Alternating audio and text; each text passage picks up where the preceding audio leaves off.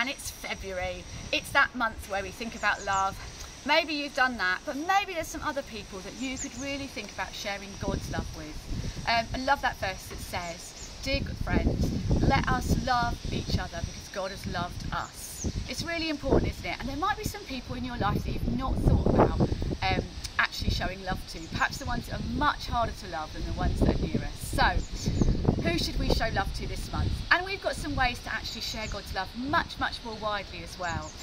Please have a look at eNews. You're going to love it. There's stuff about our new latest research, Talking Jesus 2. Come and join us for that launch. There is stuff all about, again, the Platinum Jubilee. We'd love you to get involved where you are. So let's think about the ways we can share God's love with others.